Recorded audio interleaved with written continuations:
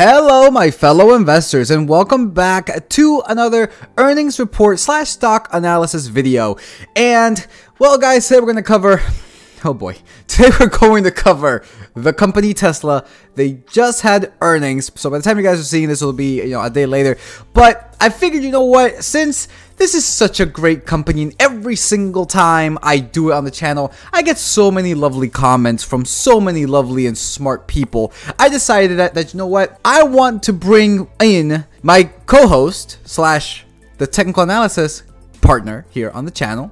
Mike, introduce yourself. Hey everyone, so I'm the technical analysis person on the channel, so I basically do a lot of the technical analysis. That's kind of my suited version of analyzing the market and just kind of giving you a different perspective on the market, but also kind of guiding you guys in that realm. So I kind of just wanted to bring you along for this Tesla video because, I mean, this is quite possibly the most polarizing company that we could do right now on the channel. And I mean, you've done it too, and you have gotten a lot of interesting comments, to say the least, right? Yeah. Yeah. Okay. So that's the thing is, like I say, the chart's going to tell you what it's going to do. If you don't like it, guess what? You can go donate your money to the S&P 500. So we are going to do the fundamental analysis, and then after that, we're going to see what price we should be paying for Tesla, or the company, I mean. And then we're going to take a look at the technical analysis with you, Mike, okay? All right. So with that said, let's get started with this analysis. So let us start off, guys, with their earnings. Now, this was just posted a couple hours ago, like 2 hours ago. As if we're recording this, it is 6:36 p.m. So, 2.5 hours ago. Not updated yet on Seeking Alpha. EPS normalized estimate, they were expecting 85 cents. EPS gap estimate, 74 cents. Revenue estimate, $23.36 billion.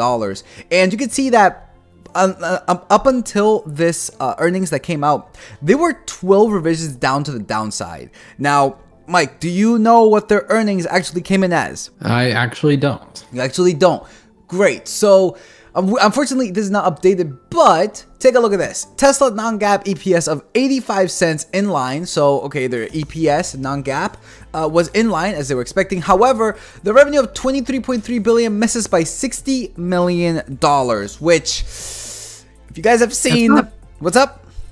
It's not like, everyone knows my opinion of EPS. It's the most fudged number in history, so Agreed. I've never... But the 60 million, I've seen companies where they miss by worse, and it's not a huge... Now, you are talking about a growth company, so they're not necessarily the...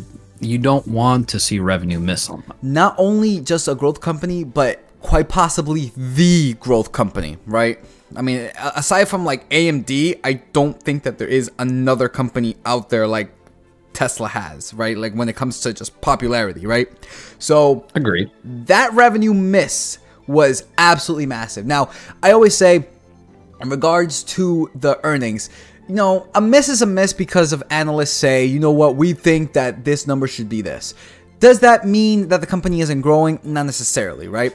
Because if they're growing year over year, yet, they just miss on one quarter. Because remember, this is only one quarter. It doesn't really make a dent on anything. So let's actually move into the earnings report when it comes to Tesla. Now, their earnings report is a little bit weird because they have it in almost like a PowerPoint kind of thing. I'm not really a fan of it.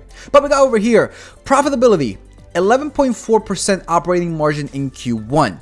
$2.7 billion GAAP operating income in Q1, $2.5 billion GAAP net income in Q1, and $2.9 billion is non-GAAP net income in Q1. Operating cash flow. So this is now, guys, the biggest thing when it comes to Tesla is that we need positive cash flow. We just desperately need positive cash flow. And when we take a look at the graphs, you're going to see that the cash flow within the past couple of years, well, with the past 5 years, has not always been positive, but it actually has been increasing. But we can see here that the free cash flow is actually, just in Q1 alone, $0.4 billion. That's not too shabby, right? That's not too shabby. Most companies don't even make $1 million, in Q1 alone. So the fact that they did 0.4 billion, that's not too bad in Q1, right, Mike? What do you say? Yes, but also they're not valued. Other companies are not valued at the market cap that Tesla is. Which we are going to see that. Which we're definitely going to see it, because this is just one thing over here, though. It's good that they are $0.4 billion in Q1 in free cash flow. But again, what is the value of that $0.4 billion? Is it valued correctly at the current moment? That's the hard part that people just don't tend to understand. So we're going to cover that when we get into the calculator. We got over here operations. We got Cybertruck factory tooling on track, producing alpha versions. So I'm guessing they're producing more of the Cybertruck, the alpha version now. Okay. Model Y was the best-selling vehicle in Europe in Q1. Okay. Model Y was the best-selling vehicle in the United States Q1. X pickups? I don't really know what that's supposed to mean.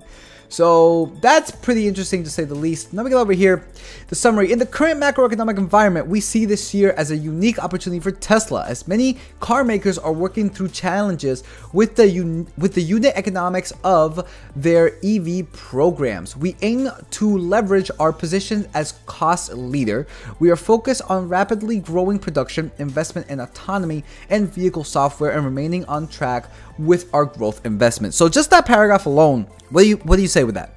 Personally, I see it as we're basically trying to scrape the bottom of the barrel by cost, because you can cost yourself out of business or you can price drop yourself out of business.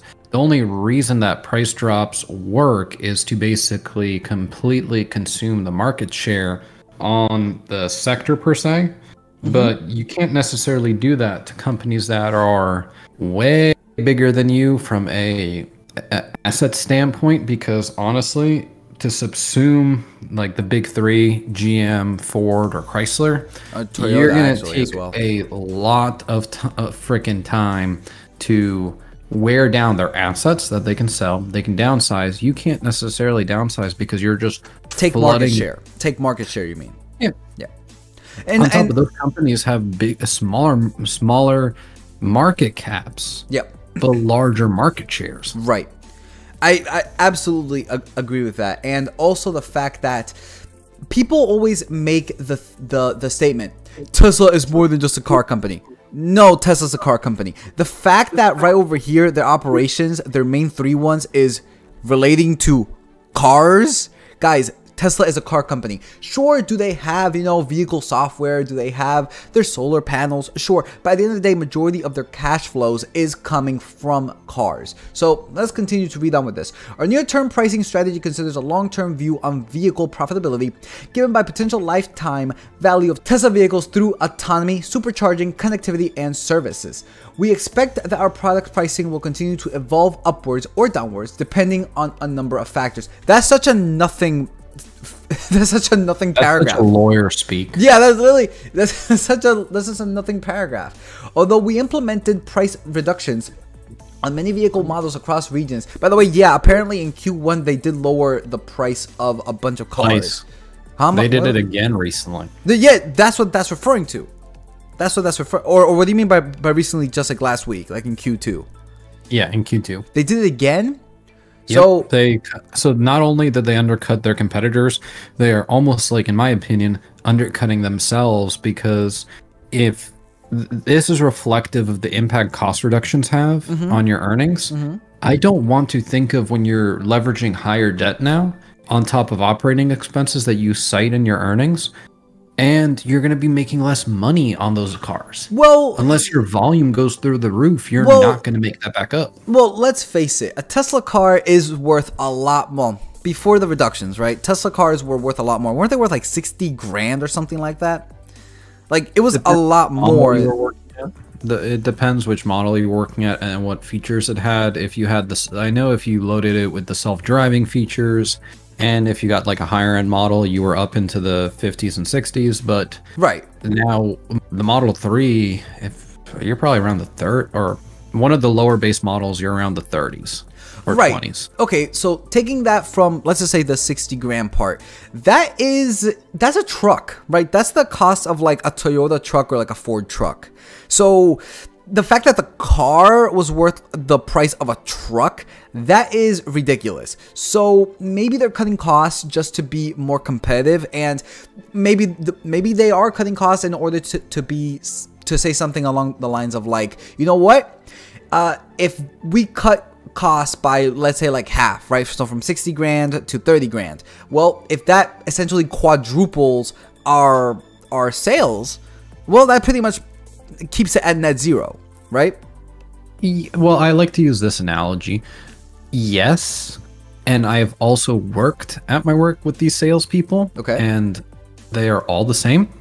They give you this hypothetical situation. They don't live in the world where reality and theory are two different things.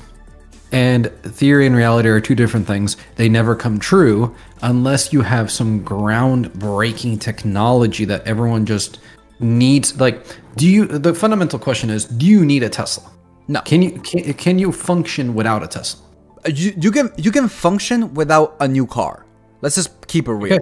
Okay. So taking that assumption, right? How are you going, by reducing your margin on units sold, going to compensate for that loss by selling more vehicles? And on top of that, let's stick with that same analogy. If you don't need a Tesla, you don't even need a new car, and then add on top of that the current economic environment with high inflation, why would you buy a new car? And also referencing how hard to pay the bills are for everyday Americans, why would you want a car that the second I charge it and it gets a little cold outside, 50% of my charge goes away, so I basically lost 50% of what I put into the car? That's a really, really good point. All right, so let's actually keep on reading this. So they did have a bunch of price reductions in the first quarter. Our operating margins reduced at manageable rate. We expect ongoing cost reductions of our vehicles. So they're going to continue to do this, including improved production efficiency at our newest factories and lower logistics costs, and remain focused on operating leverage as we scale. We're rapidly growing energy storage production capacity of our mega factory in Lathrop. I don't really know where that is. And we recently announced a new mega factory in Shanghai, China. We are also continuing to execute on our product roadmap, including Cybertruck, our next generation vehicle platform, autonomy, and other AI-enabled products. Our balance sheet and net income enables us to continue to make these capital expenditures in line with our future growth. In this environment, we believe it makes sense to push forward to ensure a lay proper foundation for the best possible future. So they're telling us a bunch of stuff here, and in my personal opinion, I don't necessarily know how this is going to affect it, because now they have thrown in a wrench into their whole entire system of making money, into making revenues, that I have no idea how this is going to impact their future revenues. So that's a big red flag, I guess you could say, right? Because question mark. Or question mark, right? Question mark makes more sense. So let's actually delve into now their financial summary. And you don't tend to look at these, right? Nope. Okay, so here we go. We got total automotive revenues. We got over, so this is in millions, okay? So this is in millions, except for the percentages and per share data. So anything like, you know, earnings per share kind of thing. So we got over here, total automotive revenues. Q1 2023, $19.96 billion. That is insane. Because here's the part that a bunch of people, well, here's the part I always bring up to people when they say Tesla's more than just a car company. We got energy generation and storage revenue, $1.53 billion, and services and other revenues, $1.8 billion. Which one of these makes the majority of the money? The automotive revenue. The automotive. Therefore, Tesla is a car company. End of story. And in fact, take a look at this. Total revenues as of 2023 Q1, $23.3 billion. Now, we did see this in the earnings that we just saw. However, look at this. In comparison to Q1 of 2022, 18.756. That is a pretty big increase in my personal opinion, though it is a drop from Q4 of 2022 to Q1 of 2023 by around $1 billion or so. Nonetheless, though, I don't technically like to focus on quarter-over-quarter changes. I like year-over-year, and this year-over-year, an increase of a little bit less than $3 billion is not too shabby in my personal opinion. What do you think? Well, you have to weigh it against what other growth companies are doing. So it's not too shabby in the perspective of a value company, but Tesla's not a value company. It's a growth company, so you have to weigh it against other growth companies. Well, it is growing. Don't get me wrong. It is growing. The question is how are these new reductions in costs for, you know, selling cars, how is that going to impact this? That's the main question. And again, that's the question right there, right? That's the main question that we got to ask ourselves. Nonetheless, though, let's move on to now net income attributable to common stockholders. We got $2.5 billion, and look at this, Q1 2022, $3.32 billion. That was a decrease of 24% year over year. Net income attributable to common stock shareholders non-GAAP, this was $2.9 billion, and again, in Q1 of 2022, it was $3.7 billion. That's another decrease of 22%. So here's the thing, like, we're getting a massive increase of 24% year over year for the revenues, yet their income is decreasing. Still in the positive, really, really good, but a decrease of what, $1 billion? That's not necessarily that good. Coming down now into the net cash and provided operating activities, we got $2.5 billion, and in 2022 Q1 it was almost $4 billion, another decrease of 37%. Capital expenditures, this is CapEx, right? We got $2.1 billion, and in Q1 of 2022, $1.76 billion. This is the negatives, this is CapEx. So you can see that their CapEx increased 37%. So this is a problem over here because year over year, their cash from operations, which is this net cash provided by operating activities, this is decreasing. You do not want the cash from operations to be decreasing. So what happens is, when it comes to the free cash flow, it is just the cash from operations less your capital expenditures. If the cash flow, it is decreasing, but the cash from operations increasing, but the capital expenditures is also increasing at a much higher rate, you could give the excuse, I guess you could say, that, well, they're just taking more of that money and investing it back into themselves, right, to grow. You could say that. However, the problem arises when capital expenditures increases, yet cash from operations decreases. That's a problem because, as you can see right here, look at this free cash flow, Mike. Look at this free cash flow. $441 million. Million. It just dried up. Right, it dried up. And again, it wouldn't be so bad if it was just, okay, you know, if the cash from operations went from like $4 billion to like, let's say $4.5 billion, right? Mm-hmm. If it was that and we still had a free cash flow of 441 because the capital expenditures went up, you could say, you know what, at least maybe they're just reinvesting back into themselves, right? That's a good thing. That's a good thing because there's growth, right? Yep. But in this case, cash from operations is decreasing 37% year over year.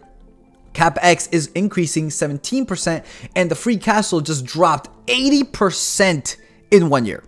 That's bad. That's really, really bad. So right then and there, that's going to cause a lot of major problems because, again, every investment, guys, is the present value of all future cash flow. So with that said, all right, Mike, you ready to go into the discounted free cash flow? Oh boy. Oh boy, here we go. But before we actually get started with the discounted free cash flow, what do you think about the Tesla car, Mike? It's okay. It's nothing to cry home about, but it's, I mean, it's you have nice a car. You have a Corvette though, but that's yeah. I mean, look, I think it's a cool looking car. I think it's cool. I think electric cars are eventually going to take over. It's just that we're not at the point yet. But don't get me wrong, I think Teslas are by far the best out there when it comes to electric vehicles. In my personal opinion. I do find their autonomous driving very fascinating, especially how it's being applied in the industry. Yeah, so it's a good car. I personally like it. I think it's a cool looking car. I'm a fan of Elon Musk. I love his trolliness. So with that said, again, guys, we think Tesla is actually a good car. Okay, so what you're about to see from this moment onward, hopefully y'all don't get triggered. So let's get started, because every single time, you know what happens, right? Oh yes. Like, every single time. So let's come now into the calculator, and unfortunately this thing is being stupid, so let me just refresh this, and there we go. We got the ticker symbol for TSLA, a market cap of, dear lord, you want to read that market cap? $565 billion. 500, well, let's just say it, $566 billion, right? Let's just round up at this point. Guys, this PE of 49.87, I like to buy anything under 20. This is double, more than double. This is more than double, which is absolutely insane. So even if you don't know anything about shares outstanding, free cash flow, any about that, just looking at this PE alone, it should bring up a massive red flag just from the very beginning. And on top of that, take a look at this current share price of $180.59. Now, this share price has gone for a freaking roller coaster of a ride because, well, let's actually take a look at this graph now. On the 1 year, they are down 45% year to date. You want to read that? Up 67%. That's insane. Year to date, 67%. In fact, take a look at this. The beginning of this year, $108. This company got so low the beginning of the year, it almost broke $100. Like, it's absolutely insane. In fact, look at this 52-week range, $101.81 to $364.07, and I don't believe that was even the peak as well. Like, the peak was as high as what, $404, and this is even post stock split. It was like at $1,000 at one point, right before the stock split. So yep. That is a massive drop overall, and you know, you can pretty much just see. I don't know, Mike. Tell me something about technical analysis when, like, just by looking at this 5-year graph right here from like this point on. What is it? Basically, you're downtrending with a broadening wedge. It's kind of bullish if you consider the broadening wedge. However, seeing the volume picking up around that 100, it kind of indicates maybe a volume capitulation rally that may or may have not completed. There's sometimes 2 legs to volume capitulation. You get the first leg, dead cat bounce. And here's the thing. Strong stocks don't go down after earnings. It's kind of a very large thesis in the market. Strong stock will not be taken down by any earnings because no matter what, you will find buyers to buy it. So with that said, look at this thing as of post-market. Well, first of all, during the trading day, down 2.02% on the trading day, and post-market 5.86%. $10.59. That's absolutely insane, guys. We just went from $180.59 at the end of the trading day to $170. That's insane. That kind of volatility. Oh, by the way, all because it misses by $60 million in earnings. That is unpredictable. That is just irrational to no end. Because look at this. It just fluctuated again. 5.42% now. So this is just this stock is just, I don't even know what to say, a roller coaster of emotions, right? Yeah. I mean, at one point it was as low as $101 at the 52-week low. That's crazy. So that is pretty much what this thing has been doing on the 1 year, year to date, and the 52-week range. Coming back into the calculator, they do not pay out the dividend, which is, you know, is fairly understandable, seeing that they are a growth company. And if we take a look at the 5-year average free cash flow, they have $3.2 billion in this metric. And as of their last year's free cash flow, it is $7.56 billion. So it's increasing it, right? Because the last year is higher than the average. That's pretty good to see. So now with that said, let's head over now into the fundamentals. And I'm going to need your help with this one, Mike, because I want you to tell me what you think of what I should put for grades when it comes to these fundamentals. All right. So we're going to start off with the net income. We got 5 years ago of negative $976 million to 1 year ago of $12.56 billion. That is an increase of 1,386%. Thoughts? That's just the net income alone. That's just the net income right now. Thoughts? So for a growth company, that kind of is not going to say normal. It's pretty good and expansionary. But here's the thing. If you're having income, why aren't you able to continue gaining revenue and expanding your market share? Well, we'll take a look at the revenue. That's a separate graph. My main concern when it comes to revenue, my main concern when it comes to the net income or just any profit metric graph, it is, take a look at this. You went from negative 976 to negative 862 to a positive 721. All of that right there seems reasonable, right? Nice consistent growth, right? Mm-hmm. Then from 721 million to 5.52 billion with a B. Does that seem reasonable? Even if it's a growth company. Well, what they could be doing is using debt to create that. Sure. And then how does that affect you now? Sure. And then on top of that, take a look at this. From 5.52 billion to 12.56 billion. More than double. Right? More than double. That right there, this kind of jump right here and here and from here to here is not something I like. So what would you give this net income as a grade from like 0 to 100%? 70 being passable. Anything under 70 would be like fail, I guess you could say. So just based off of this. You would think 80? Yep. Okay. So with me, I'm gonna let you do this, right? I'm gonna let you do this. For me, I actually would have given this like a 55, because yes, because here's the reason why. I don't know whether these two right here are outliers. For all we know, right now, if the 2-year-ago value would have been something along the lines of like $1 billion, I would have been like, okay. Or like, like even 1.5 billion, I'll be like, okay, understandable. But that kind of massive jump is not something I like. And then more than double from 2 to 1 year ago is not something I like again. Because again, you need to account for outliers. If you just take a look at 1 or 2 years and say, oh, it'll just, next year it'll be 15 billion. Well, what if next year it ends up being 10 billion?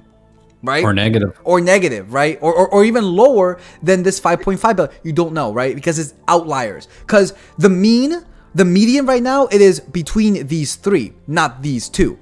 So if this comes down to like $1 billion after this massive $12.56 billion, it's going to be a massive, massive just headwind for everybody. So that's why I would consider this as a 55. But you said 80, so I'm going to put 80%. Looking now at the free cash flow. We got, this one looks a little bit better. In my personal opinion, we got 5 years ago of negative 221 million to 1 year ago of 7.56 billion. Now, free cash flow, as I said, it is the cash from operations less your capital expenditures. But what have we been seeing with the capital expenditures as well as the cash from operations in this past quarter? Basically going down. It's going down, right? Massively. I mean, if we take a look back at this cash flow right over here, down 80% on the year. So from Q1 of 2022 to Q1 of 2023, down 80%. That's a pretty big red flag. Now, does that mean that this year they won't beat? Not necessarily, right? I mean, 1 quarter doesn't mean much, but it's the start of a warning flag. It's the start of something, right? It's the start of a warning. But what would you give this as a grade? I mean, negative 221 to positive 7.56 billion. That is an increase of 3,521% with an average of $3.2 billion. So what would you give this as a grade, seeing this graph right over here? It does look a lot better than this though, right? Correct. But yeah, it's more linear. So the only reason I wouldn't give this a higher grade is because of that warning flag. So I was going to say 75. Okay, 75%. Yep, that works. That works. Do you want to change your grade up here for the net income, by the way? Let's go down to 65. 65, all right, 65%. 65%. So free cash flow, not looking too bad. There really isn't any major outliers, I guess you could say, except for like 3 to 2 and then from 2 to 1, pretty much what we just saw here as well. But it's not as prominent as you just saw with the net income. So that's what I'm saying. Yeah, but I would say like 75, maybe 70% as well. Looking now at the revenue. This one is by far the best looking one. We got 5 years ago of $21.46 billion to 1 year ago of $81.46 billion, increase of almost 280%. You can see a pretty consistent increase from 5 to 3 years ago, and then the massive spike of an increase of $20 billion from 3 to 2 years ago, and then an increase of actually a little less than $30 billion from 2 to 1 year ago. This is what I'm talking about, outliers, right? So what would you give this as a grade? It does look a lot better though than even, you know, the free cash flow and the net income. So what would you give this as a grade? 60, because I'm considering the future economy basically in that grade to basically show a shrinkage. Okay, sounds good. Looking now at the total assets minus the total liabilities. Pretty much in this one, guys, we're seeing that at least they've never been in the negatives. And by the way, I have seen companies that this is in the negatives, and that's really concerning. But once again, you could see that it's fairly consistently increasing from 5 to 4, and then the massive spike from 4 to 3, and then another massive spike from 3 to 2, and then another massive spike from 2 to 1. And so far, we have not gotten this updated yet, but you know, it is what it is. Average total assets, it is $62.65 billion. Average liabilities, it is $31.62 billion. Doing this difference, we get $31 billion, guys. What would you give this as a grade, Mike? 80, just because it hasn't, it has enough assets to cover its liabilities. That's actually 100% true. And on top of that, they've never been negative as well. So it is what it is. Now, the next metric, it is the cash flow minus the liabilities. Basically, we take this free cash flow up here, right? We take this free cash flow, and again, remember it is increasing, right? It's increasing, and we take only the liabilities, and then we subtract the cash flow minus the liabilities to get this number. Interesting, isn't it? Very interesting, because remember, free cash flow is used to pretty much do everything. It's used to pay out the dividend, make acquisitions, grow the company, buy back shares, and pay down debts, i.e. the liabilities. So the cash flow minus the liabilities pretty much just tells us how good is their cash flow able to cover their debts, right? If they choose to actually buy all of it back, if they choose to pay down all of their debts, how much money in their free cash flow would they have left after doing that? And yeah, you can see just the downtrend graph. You know, they increased this a little bit from 3 years ago to 2 years ago, going from negative 25.76 billion to negative 25.56 billion. But as of 1 year ago, they brought it even lower. In fact, last year was their lowest point at negative $28.88 billion, which is a lot lower than that of the average at negative $25.82 billion. So what would you give this as a grade? Probably a 40. A 40. Okay. Just because right now, companies, in my opinion, should be paying off debts because it is fundamentally more valuable to pay that debt off than roll into a higher interest environment if your cash flow is shrinking. You're basically stabbing yourself twice. You're shrinking cash flow and your expenditures are going up on top of now you're paying those debts. So it just all compounds to one another. Also remember something as well. This is not taking this quarter's free cash flow, okay? This is taking 1 year ago. So this is 2022's free cash flow, just FYI. So looking at 2022's free cash flow, you can see that it is very much consistently increasing. Yet even with that consistent increase in the free cash flow, this thing's still going down, meaning that they're taking on a lot more debt than they are increasing their free cash flow, which is really, really concerning to see. So, all right, 40%. And now for the silent killer, the one that nobody ever figures out. And it's really, really sad because people just don't tend to look at this. This is a silent killer because the more a company issues shares, the more they are diluting you as the investor, right? Because all that the current share price is, it is the market cap divided by these shares outstanding. You could have a company of a market cap of $1 million with one share. What's the share price? $1 million. Now, if you have 100 shares and the market cap is the same, what is the share price? That'd be like 100,000. Did the value of the company change? No. Exactly. So all that you're doing by issuing more shares is you are splitting that free cash flow amongst more and more people, which is not good if you own the shares. So looking at this is a massive, massive dilution on the 5 year, going from 2.6 billion shares 5 years ago to 3.16 billion shares, increase of 22.21% on the 5 year. And from the previous to the current year, we're looking at 2 years ago of 3.1 billion to 3.16 billion as an increase of 2.1%. And on top of that, never, not even one time did they buy it back even a little bit. So what would you give this as a grade? 20, because you're diluting my value on top of a company going You know what I would give it? You know what I would give it? Zero. A zero. Like, they haven't been buying back. They haven't even kept it the same. The reason why this 1 year ago value and this current value is the same is because it hasn't been updated yet.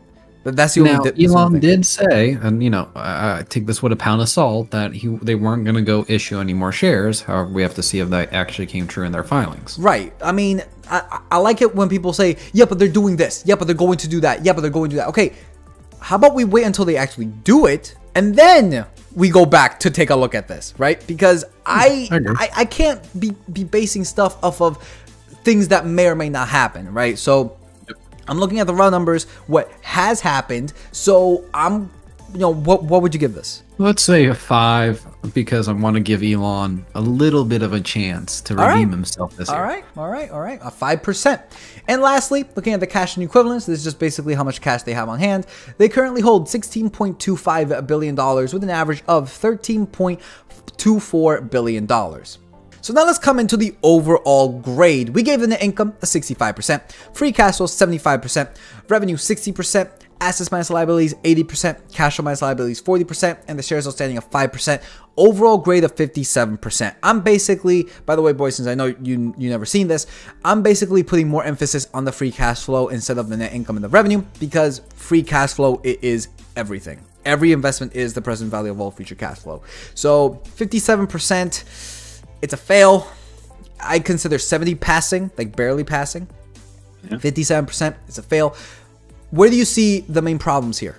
Mainly, it's going to be the cash flow to liabilities on top of the revenue and net income basically shrinking. That's going to be your three biggest killers. So I would actually argue, you're right when it comes to the cash flow, but I would actually argue it mainly has to do with more of the liability side than the cash flow for starters. Also the shares outstanding, massive dilution, 20% on the 5-year, right? So if they were to just fix their liabilities and hopefully continue the free cash flow the way that it's going, the liabilities, this metric over here would essentially solve itself. The net income, the main problem that I have with it is the spikes, really, just those 2 spikes. But if they continue to grow it at that rate, then this would obviously be higher at a much later point in time. That's just my personal opinion about it. So now let's come into the discounted free cash flow part. So before we actually get started, let's come back to this. Let's come back to the Model Y. Really cool car, right, Mike? Really cool car. Sure. Really cool car, right? Elon Musk, best troll. Love it, right? 10 out of 10. 10 out of 10. Awesome. So with that said, guys, here we go. Now, I'm going to have you pretty much do all the assumptions when it comes to the revenue as well as the predicted share buyback. But take a look at this, everybody. Okay. Not inputting anything. Just keeping the required rate of return at 10%. Meaning, year over year, you want minimum 10% out of this company. The target share price, not adjusting for debt, it is $15.80. And then adjusting for debt, it goes up. I'll give them that. They have a lot more cash and equivalents than they do net debt, which is really good. It's still $36.75. The current share price is $180. So right there is essentially where people are going to be like, no, you're wrong. There's no way that it would fall that much. I can't wait for the part we go over the chart and they tell me chart astrology is for men. I mean, look, I'm just saying, even if you guys don't like the whole chart stuff, which by the way, I'm not a fan of technical analysis, I don't understand it. But when technical analysis is telling you roughly the same thing as to this alone, guys, I mean, there has to be something there, right? There just has to be something there. The more things point in the same direction, I mean, keep pushing that water up the hill until that water falls back down. All right, so obviously, the second we put in some revenue growth numbers and predicted share buyback, this is going to go up or down. So we don't really know as to what we're going to put in for the revenue. So let us use Seeking Alpha's growth tab, and we can see that they're estimating a forward revenue of 35.41%. That's insane. That's absolutely insane. I personally don't believe that, but I'm going to leave this up to your discretion. Of course, please use this as a reference, Mike. So revenue growth year over year has been 51.35. The forward is expected to be 35.41, but also remember that the revenue here on their earnings report year over year, the total revenues has been an increase of 24%. Okay? So use all of that knowledge to now tell me some percentages for the revenue growth. Lowest assumption. What do you think the lowest revenue that they'll do in the next 5 years? 10%. How much? 10%. 10%. Okay. And then the median assumption? I'm going to go with 18%. 18? Yep. Okay, 18. And the highest assumption? 25. 25. Okay. And now for the predicted share buyback. They have been... 0. Well, okay, hang on a minute.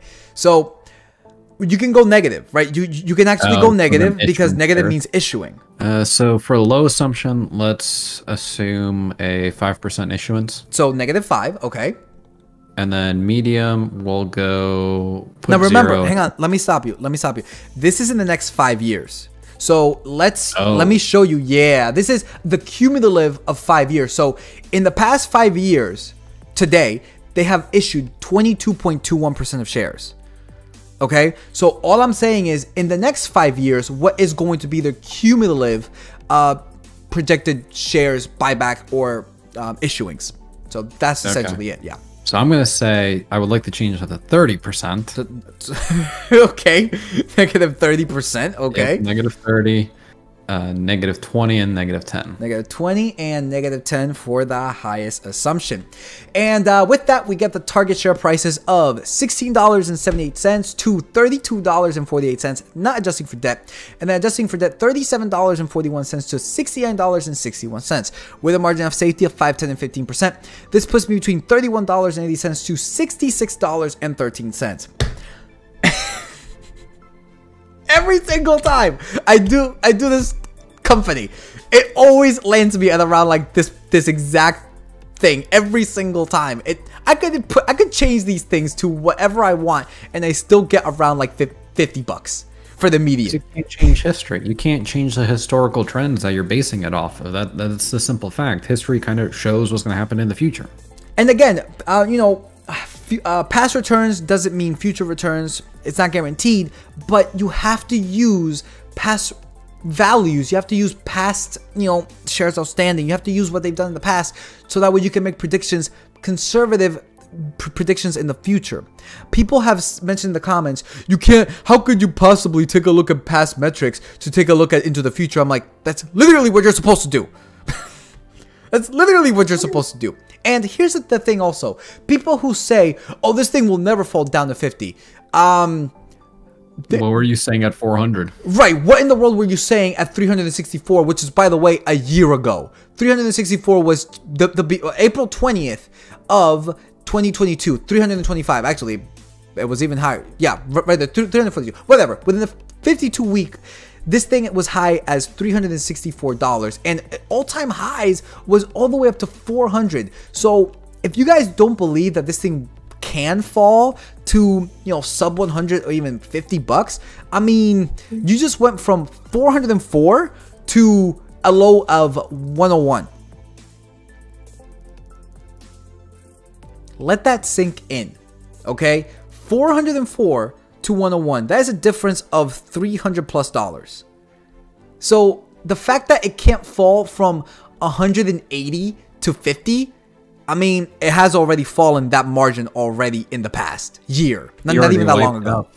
You already wiped out 54% of someone's value buying at the top. So there you go. Now, like I always say in every single video, guys, these are just my assumptions, right? Every investment is the present value of all future cash flow, and it's not financial advice. So please have these calculators, make your own assumptions, because you guys just saw me input all of these numbers. And let's just say that you believe Tesla's revenue will be, I don't know, 50%, and they'll start buying back shares at a whopping rate of like, I don't know, 35% in the next 5 years. Well, adjusting for debt, now you can actually justify this current price of $180.59. The current share price at that point would be $214.56. Is that probable though? No. Not if it's possible, because anything is possible, right? Well, here's the question that you have to ask yourself. Where are they going to get the money to buy back the shares? And two, where are they going to get the money or the margins after cutting prices on their cars to generate that revenue growth? Well, a company can gain revenue by issuing shares. Like that's the way to do it. Conundrum of buying back shares. Right. Then you're in the conundrum of projected shares increasing, and then you're further diluting investors. That's the problem. And you're wiping out whatever growth you had. And that's the problem. So again, you guys can pretty much put whatever numbers you want over here. But in my personal opinion, I like to be conservative. I like to think about the probability of stuff happening, not the possibility. So I personally think that these numbers are fair enough for me. And unfortunately, I would personally start buying Tesla at around like 50 bucks, maybe $70, maybe 80. I don't mind paying a premium of like, you know, 10 bucks or so. But at the current share price of 180, guys, that's massive. That's absolutely insane. And again, to those people who say it'll never fall there, I mean, just take a look at the past year and a half. It went from 404 to a low of 101. So it absolutely can fall to that. It just depends as to, you know, what needs to happen to actually fall to that. Because at the end of the day, fundamentals drag prices up or prices down. If you want to justify this market cap of $565.8 billion, you're going to need a lot more cash flow and a lot more net income and a lot more share buybacks. So unfortunately, the current price is not a buy. Maybe later it might be a buy, because again, I actually do like Tesla. Mike, you like Tesla too, I'm assuming. Yeah, it's a car company. Yeah, it's a pretty decent car company, but not at the current price. It's not worth it. It isn't worth it. So I think that'll pretty much do it for the fundamental side. Mike, I'm going to leave it to you now to take a look at the graphs. So guys, we're going to jump over to the chart side. Similar to how we talked about last investors meeting before Tesla basically broke this ascending trend line or the symmetrical wedge and broke down to its 200 weekly. We got a similar story here. We're breaking down in post-market this symmetrical triangle that price targets. Basically, we're going to be conservative with the price target, going to the center of the wedge, not necessarily to the outskirts. Breaking here will project us down to the $120. Now, there has been these gaps on Tesla sitting at the $154 mark all the way to the $144 mark. So this gap has not gotten filled for a very long time. If we start coming down here, it would be an easy gap fill, rediscovery of prices, and you actually got several gaps. You got one here that's around the $135 region. You got another one in this area of 124 to 120, and these could not necessarily be gaps, but they're minus development areas where price didn't spend a lot of time. You don't have a lot of price action. You don't have consolidation as well, right? You don't have you don't have consolidation over there either. There's little to no volume recently transacted at that price. Whereas if you look here, you basically have a very nice conjunction of volume. That'd be a strong base for you. However, what I would perceive as bad news for Tesla, however, we have to see how the market perceives it, a close below, and I'm going to be conservative with it, I'm going to say $170 on tomorrow, the close, because you can open below the wedge. You need a full body close below it to basically confirm the break. I don't like when they gap down below and then push up. It's just my own personal opinion. I don't like trading stocks that way, because you're basically just hoping for the best case scenario. You're not actually like, if a strong stock, like I mentioned before, is a strong stock, it won't go there. It will basically hit a brick wall when it gets to this price and not go below it. You're below the 200 weekly. So more and more bearish intonations here. You tried to get above the 50 daily, you got rejected off of it. Now you're heading lower. So where is that, by the way? Where's the 50? So you had the big red line right here. So you got rejected off of it around I see. Wednesday Okay, I see. Of last week, and basically you're heading possibly lower. And got you. If we go out to the larger time frames, you have a inverted head and shoulders here that is forming. However, when you start trading below the neckline of $164 or $165, you're invalidating that pattern. And due to the consolidation that you're having here, I would also say this pattern is invalidated and you're probably heading lower. I know that's not what everyone wants to hear about Tesla. They just want to hear baby go to the moon. But the charts are basically... that's an understatement. Basically, here's the thing. You consolidate around this 200 weekly for such a long period of time, which is this yellow line. You basically, one, you broke below it. You found support, right? So, maybe just a fake out. You pushed up, formed a trend line, rejected down to it again. Now you're testing it today for the third time. It's like, how many times can you test the dang support before you just say, I'm giving up? Yeah. Yeah, before the damn breaks. Times. 1, 2, 3, breaks, 4-time breaks. So now everyone knows I love harmonic patterns. Where could Tesla be going from here? Well, the simplest harmonic pattern that if it completes, it's going to be pretty brutal for Tesla. Now, to confirm, you got to trade below $103, which would project you down to the $6.13 region for Tesla, which is absolutely brutal. I don't Wait, necessarily... wait, what? Yep. So if you... Say that again? Say that again. Just say that again. So the harmonic pattern, say that. Yeah. this your A to B, B to C leg. Yeah. Yeah. Projects down to the $3.14 to $6, you know, depending where you take the peak. If I correct it to the peak right here, projects down to $6.13 for Tesla. Now, Per share. Now, Wow. fair warning, large harmonics necessarily don't always play out. I like to play the shorter term time frames. So if we take the shorter term time frame for Tesla, which is inside this consolidation, What would you consider shorter term? about a month or two. Nothing that spans several across a half a year or so, because this pattern, that harmonic started in September of last year, so I really don't like using necessarily them, but it shows you things that are intonations on the chart. Got you. Okay. So A to B, B to C off of this last push up completes down at the $158 region, which once you come down here, in my opinion, you're coming for this gap fill, you're heading lower. On top of it, I'm just laying on the bad news here. So if we look at a simple retracement of this move, companies usually like to retrace 50%. That projects you down to 159. So everything's coming back to this gap fill down here. And when things are projecting down to a gap fill, that's not necessarily where you want to be going if you're Tesla. You want to be going down to, if you want to come down to this 120 region, maybe form a double bottom here off your lows of the 100. Yeah. That may be bullish, but here's the thing. Why do I want to buy a company that's below the moving averages now that I got back above my moving averages, right?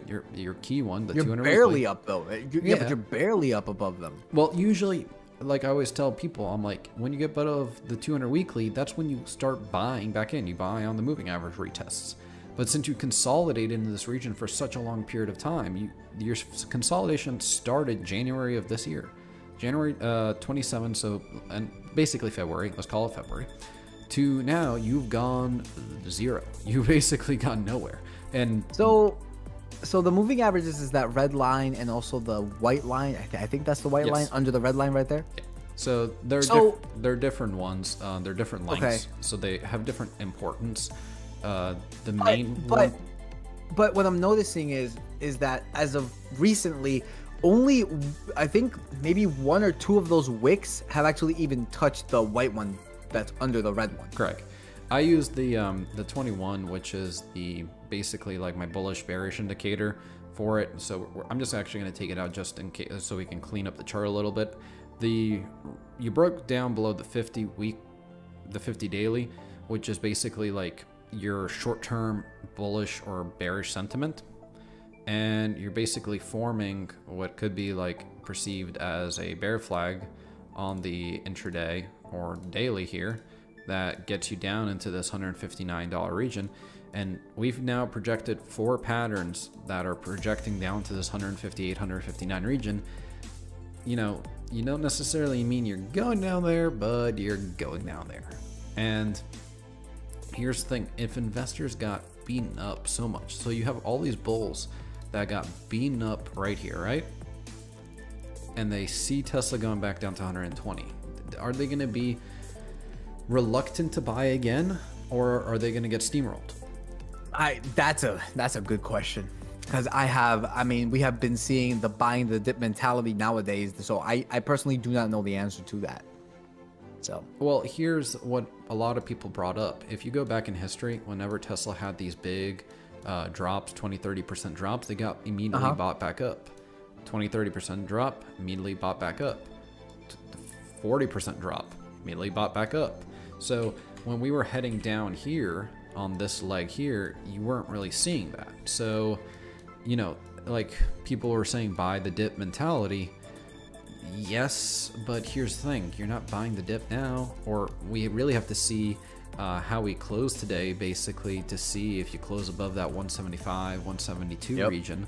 If you do, okay, you got to buy the dip mentality, but you got to get above 176.93.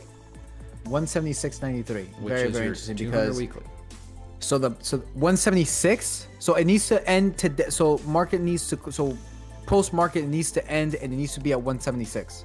Correct. That's what you're. So right now, as I'm looking at this, it is down 5.87%. Sub it just fell under $170. Yep. So you're fighting. If what you're for saying that is region. true, then yeah. So if what you're saying is true, this will probably continue to go lower. Based on you breaking that pattern already, now the bulls have to step up. You know, if the bulls step up and they save this chart, Tomorrow. sure. Yep. But let's just take a look at Lux Algo real quick, just to see if it tells us anything that, you know, we're missing. Now, I was looking at Tesla prior to earnings.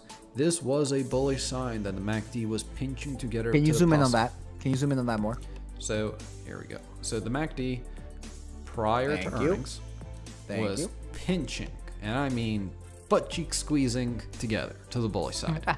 It didn't cross. You know, I always say you gotta wait for that cross, but you could have shown more bullish intonations to the signal. However, you know, don't use one indicator to base your whole entire thesis on. The charts basically was saying that volume was going towards the bearish side. You had a more bearish squeeze, the volatility was low, and the trend was pretty crappy to the downside. And if we look at the weekly, this is why I always preach go to larger time frames. I went to the weekly and I was like, oh, the weekly crossed. I want nothing to do with this company in a bullish sense.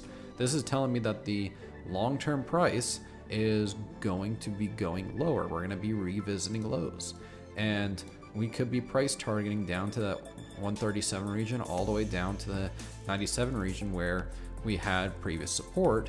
However, if we start breaking these lows of the hundreds, you know, because the weekly graph is going to show, and you're probably going to be pummeling into that oversold territory on the RSI. If Tesla comes back to retest that, to me, the death of Tesla, and I don't mean bankruptcy, guys, just don't take that way. I'm saying the waterfall initiation point, or the possibility where people start to panic, is when you start gap filling. When you start getting to the 155 region and you start going down to 144, the momentum, you don't have a lot of price action. Like you said, there's not a lot of consolidation. You could see volume capitulation round 1, volume capitulation round 2 that should be bigger than before. And that's when, similar to your calculator, I put these targets while we were talking. These 69.61 to 31.80, that definitely be a region. Historically, look at how much price consolidation is in that region right here. There is, and that is across how many months? So that is almost a year of price consolidation. That's the 2020 to mid 2020 market. But it shows. Here's the thing: you have a price target, right? And you have previous sideways action in it. So somewhere in the zone, probably the middle, or even this pivot point of $55.82. would be a very interesting area to look to pick up Tesla, just because it's previous price action. It's going to be probably a monthly. If we look on the monthly chart, and this thing if this chart cooperates with me. So if we look at it, it's basically where Tesla started its astronomical rip. In this right there, right there at that exact same price point. So it's just naturally, bro. That's so freaking crazy. Can you zoom in on that? Yeah. So it's basically it's where you had previous. Here's the other thing: you have previous large volume. Wait. 1, 2, 3, 4 engulfing candlesticks. Up, like right before it just had that massive one right over there. It just skyrocketed after that. That's crazy. Here's the most beautiful part about it. Companies that go parabolic like this usually correct 70% of the way. So we go from here to there. 70% correction is where you were double bottoming at the 105 region. So right at the 100, right? Yeah. So now, if you break that, you're coming down to this level. Like there's no, in my mind, question. If you start breaking the hundreds on Tesla, you're gonna see mass panic selling and everything. Is that gonna happen the next month? I don't know. I don't think so. Just because stocks. To me, you would have to trigger the market crash scenario. You have to trigger a lot of different things. And for that, guys, you're going to have to wait for our weekend deep dive where we kind of go into a more deep analysis of that and kind of give you, we'll see the closing prices of the week and kind of give you our own in-depth analysis. But for Tesla, you've had 2 cuts now. You have 2 cuts. You had the opportunity to go up. You failed to even get to any of the upper moving averages. if you're not going up, you can be going down. So now if Tesla closes above 173, 172 today, great. It could continue higher. If it don't, look more bearish side, look for these gap fills and look for more downside sliding, especially with the earnings, in my opinion, weren't anything to go jump off a roof for, or it wasn't exciting. It was flat. I'm not excited. It was in line. It was in line, and the revenues barely, like, they missed. Not by a lot, but they still missed. So, like, and the free cash, remember also, the free cash was also projecting it. Well, sorry, not even projecting it. The free cash flow is coming down by 80% on the year, which is massive. And not because capital expenditures is going up, it's because cash from operations is going down, which is even worse. Yeah, you question what is going to make an investor excited to buy Tesla, and I cannot come up. It ain't cash flows. And if you guys wouldn't mind, put it down in the comment section. Why are you excited to buy Tesla if you're excited to buy Tesla? Why or what is lacking?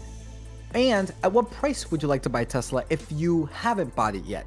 So we're gonna wrap the video up here, guys. So if you have any comments, throw them down in the section below. We always like hearing what you guys have to think. Even if you are triggered by the video and want to throw us a mean comment down below, we appreciate them too. We still love that too. Yeah, but I think that would pretty much do it for this one, guys. Like if you like, comment, subscribe. It really does help over the algorithm on YouTube. Again, the best way that you guys can help us is by doing that. You know, we really do appreciate all the super comments that we get. But again, the best way that you guys can help us, it is to like, subscribe, comment, and of course, word of mouth, share if you do enjoy this kind of content. I actually fairly enjoyed doing this, like, with you, like, at the same time, fundamental and then the technical analysis. Maybe we should do this more often down the line. If you guys like it as well, we'll consider it. Anyways, that will pretty much do it. So with that said, guys, peace out, and we'll see you all in the next stock analysis video, as well as any technical analysis series.